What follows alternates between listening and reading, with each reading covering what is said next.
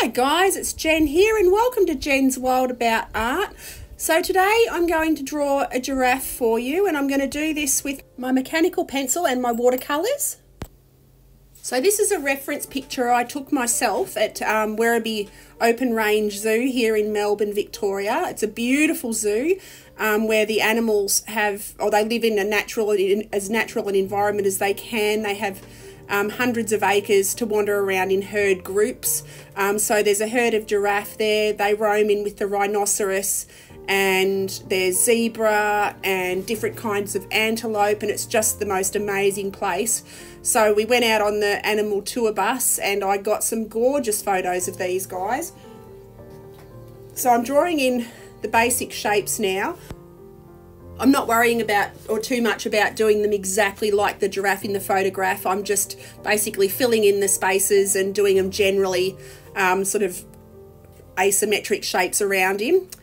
Sort of squarish, but yeah, a little bit off square.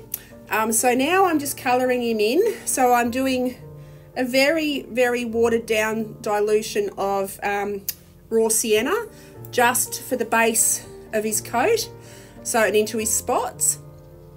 So I'll do this in 2 or 3 layers. So the bottom layer is just a very, very, very thin wash of raw sienna.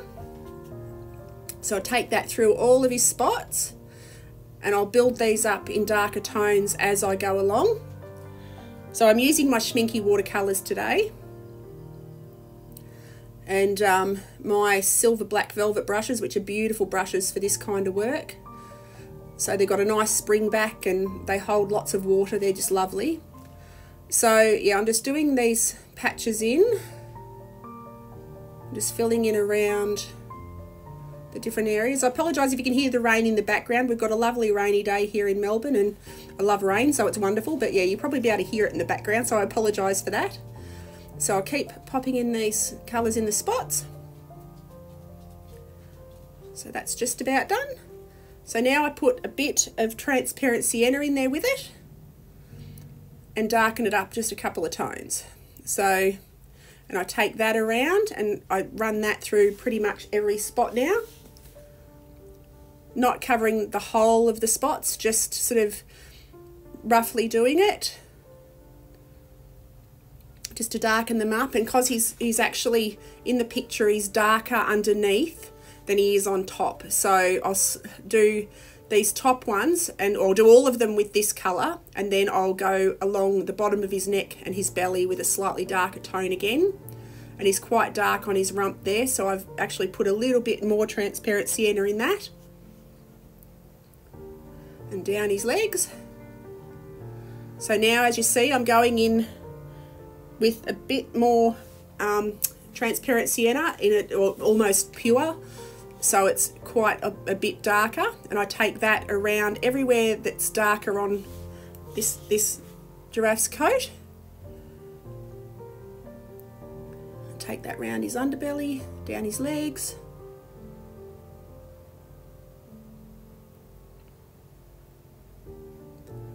And now pop some fur on the end of his tail. So now, in his normal coat, around his spots, I'm just going in with a wet wash, a very diluted wash of yellow ochre, because his coat is actually got a little bit of gold tinge in it. So I've just gone with the yellow ochre in a very wet wash. And it'll dry just fractionally lighter than it is. So now I'm mixing up a browny grey, and I've done that with burnt umber and ultramarine, and I'm taking that around the darkest darks in his spots and on his mane and on the very tops of his antlers. I'm not sure what you call those things on their heads, but I'm calling them antlers.